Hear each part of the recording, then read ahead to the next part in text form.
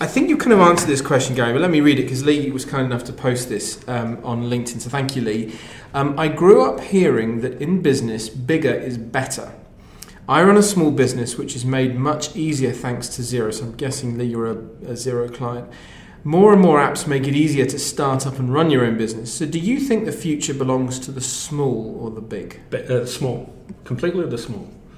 I think we're in a different world of 30, 40 years ago, it was all about economies of scale. It was all about, well, bigger is better, and the more people you have, the more scale you can bring to a problem, the lower your prices could be, the more competitive you are, the more people you could service was a function of scale. We're a very physical kind of business world.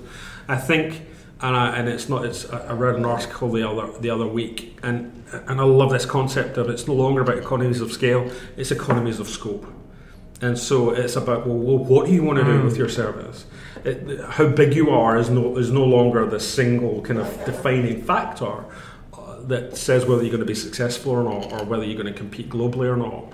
It's how smart are you running your business, how digital are you, what do you actually want to achieve? And now it's about economies of scope and not economies of scale. And every business, regardless of whether they're a startup or whether they employ 10 or 100 people, have the opportunity, should they want to do it, to compete with any size of company. Because it's no longer bigger is better and brute force and the weight of an organisation's resources and how much capital they have to invest in all this physical kind of infrastructure just to compete. It no longer applies in the same way.